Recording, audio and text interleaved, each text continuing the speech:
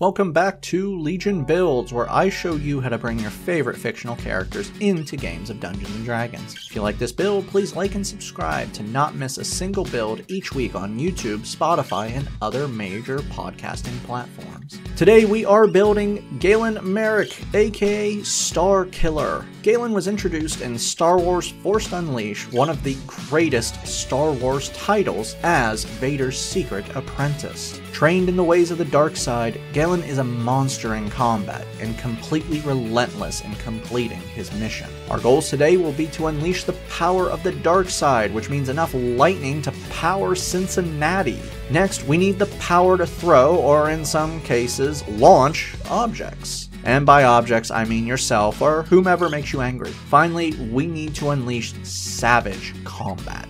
So let's get started. We'll be using standard point array, roll for stats if you wish, but keep multi-classing minimums in mind. Dex will be first at 15. You're incredibly agile, fast, and pretty hard to hit. Charisma will be next at 14, as you are scary. Con is next at 13. You have spent your whole life training to be a perfect soldier, so you're in damn good shape. Intelligence will be at 12, as your force abilities are mind powers and you need to understand how to use them. Wisdom is low with a 10. Your senses are highly attuned, but you have anger issues and failed some pretty big insight checks. Finally, we're dumping strength because it's not important for this build, even though I do believe you could probably knock someone out. Galen is a human, because there can't be a Star Wars story where the main character isn't a human. But he's a special human, so we'll go with variant human. Add +1 into Dex and Intelligence. For your feat, Telekinesis adds +1 to Intelligence and gives you the Mage Hand cantrip. Mage Hand allows you to move and interact with objects within 30 feet of a spectral hand, but this feat makes the hand invisible and requires no verbal or somatic components, which means you just move things with your mind. This feat also allows you as a bonus action to shove one creature you see within 30 feet of you. The creature must make a strength saving throw or be pushed 5 feet away from you. For your skill, take Intimidation. For background, we need to take Stealth and Perception. As you were born with your abilities, we're going to start things off with Sorcerer. Choose the skills Deception and Persuasion.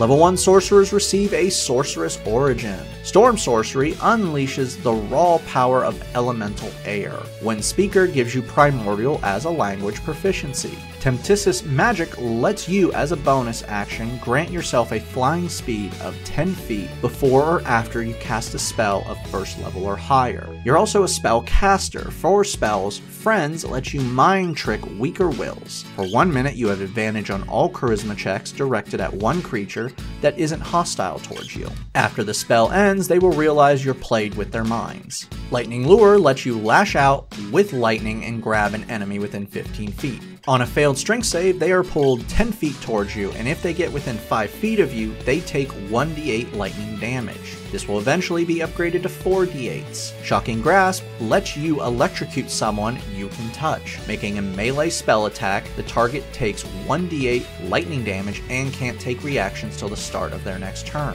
This attack has advantage if they're wearing metal, and you will eventually be upgrading this to 4d8 lightning damage. Thunderclap releases a shockwave from you, hitting everyone next to you and forcing a con save. On a failure, they take 1d6 thunder damage, and like Shocking Grasp and Lightning Lure, this will upgrade to 4d6 thunder damage over time. Jump triples your jump distance for 1 minute. Feather Fall stops all fall damage no matter the height on up to 5 creatures. Time for some fighting skills. We're going to jump over to Fighter. Level 1 fighters get a Fighting Style. Dueling adds +2 to the damage when wielding a single weapon in one hand and holding no other weapon. Second Wind lets you heal 1d8 plus your fighter level as a bonus action once between short or long rests. Level 2 fighters gain Action Surge. You can now, once per short or long rest, gain a free action. Level 3 fighters receive their subclass. Psi Warriors improve their attacks and movement with telekinetic energy.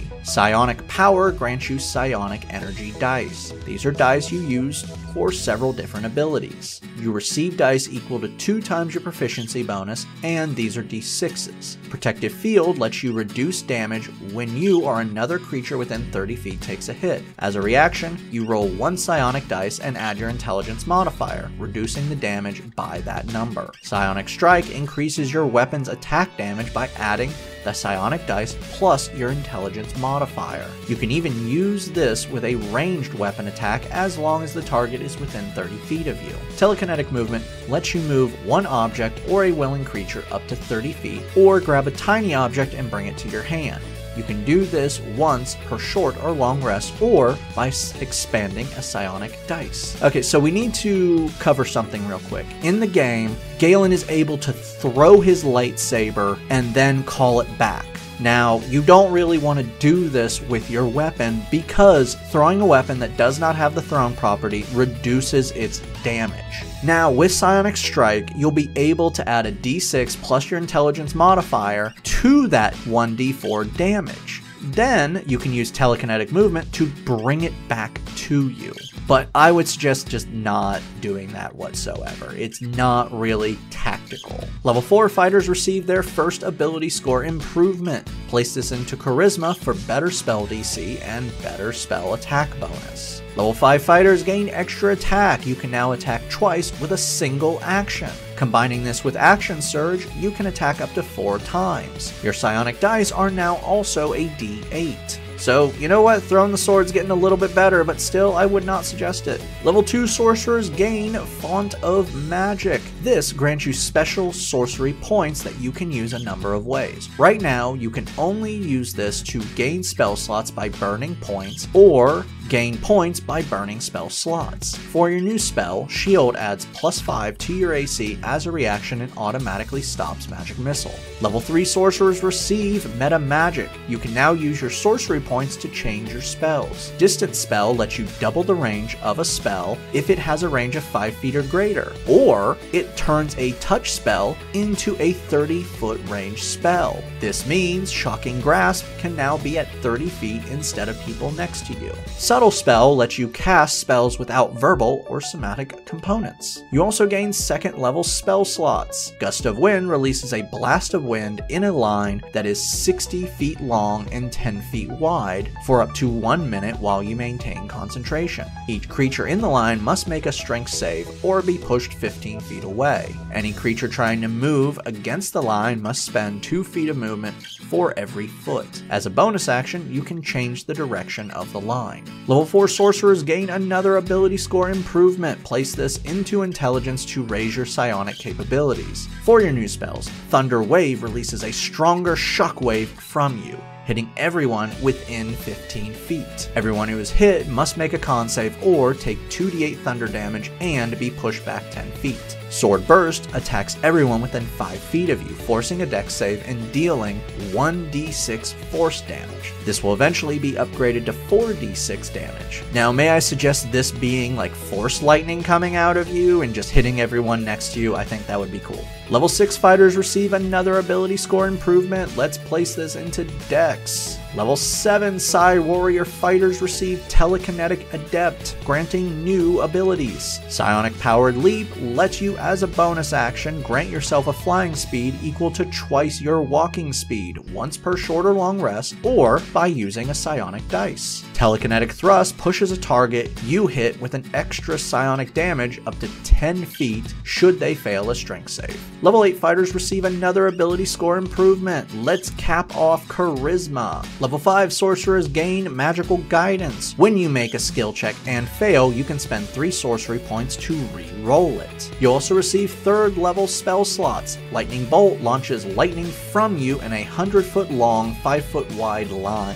Every creature inside the line must make a dex save or take 8d6 lightning damage. Level 6 Storm Sorcerers gain Heart of the Storm. You now have resistance to lightning and thunder damage. Also, now when you cast a spell of 1st level or higher that deals lightning or thunder damage, creatures of your choice within 10 feet take lightning or thunder damage equal to half your sorcery level. Storm Guide lets you control the weather around you. If it is raining, you can use a bonus action to create a 20-foot radius sphere around you, stopping the rain. This effect stays up till you end it. If it is windy, you can use your bonus action to create a 100-foot radius sphere around you and control the direction of the wind until your next turn. For your new spell, Haste lets you choose one creature within 30 feet, including yourself. The creature now has double speed, +2 AC, AC, has advantage on dex saves, and gains a free action. This action does not benefit from extra attack and cannot be used to cast spells. When the spell ends, the creature is so tired they can't move or use an action until their next turn.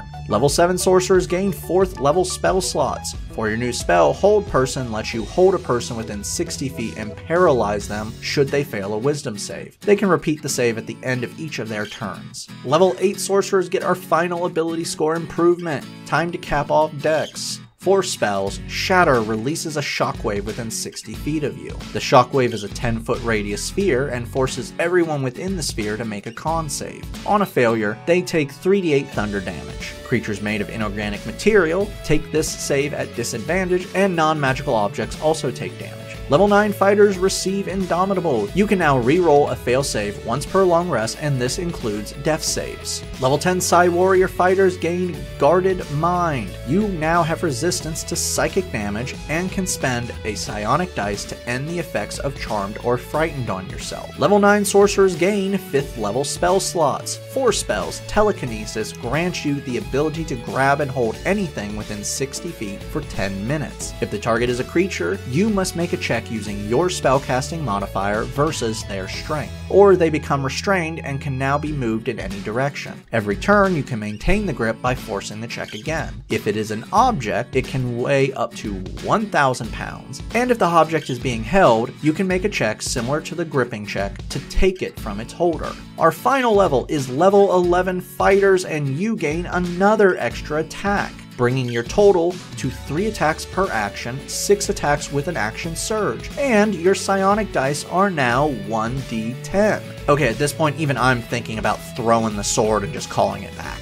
Time to dive in and look at this build. You are terrifying. With 3 attacks or 6 with an action surge, you can add effects to the attacks such as damage or even push the target. You can increase your AC or reduce damage. You're also resistant to psychic, thunder, and lightning damage. You can double your spell ranges, cast them in silence, or even restrained, and deal damage to another creature within 10 feet of you if you deal lightning damage. Your movement is also great. You can jump 24 feet, propel yourself up to 60 feet through the air, fall from any height, and take no damage. Finally, you can move stuff with your mind. Objects, creatures, you can even paralyze them with your mind. Downside, you are dealing no magical damage with your melee attacks, so getting past resistances is completely relying on your spells, and higher level creatures will be bringing legendary resistances in case they fail the saves. Your health is only around 120 as well, which isn't bad, but it's really not great either, is it? This build is, pardon the pun, a shock troop build. You hit fast and hard, leaving destruction in your wake. Get in, get out before your enemies can rally against you and overpower you. Thank you for joining me again. Make sure to subscribe to the channels. We release new builds every week, and if you like this build, check out our other characters, like Mortal Kombat's Scorpion, Sub-Zero, or Noob Saibot. Or how about horror characters like Michael Myers' Nemesis or Freddy Krueger. Don't forget to check out our Patreon to help us decide which builds are next.